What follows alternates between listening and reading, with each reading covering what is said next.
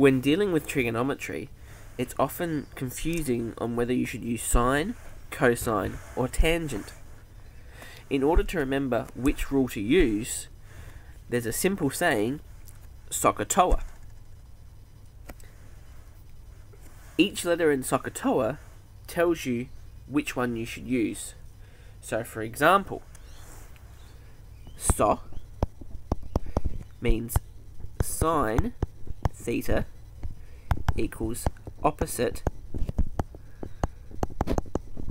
over hypotenuse. So if the two sides you have are opposite and hypotenuse, you should be using the sine rule. Ka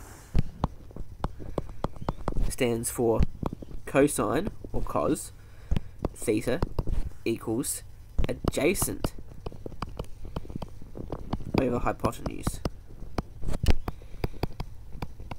So if the sides that you have are the adjacent and hypotenuse sides, you should be using cos. And if you have toa, that stands for tangent or tan theta equals opposite over adjacent.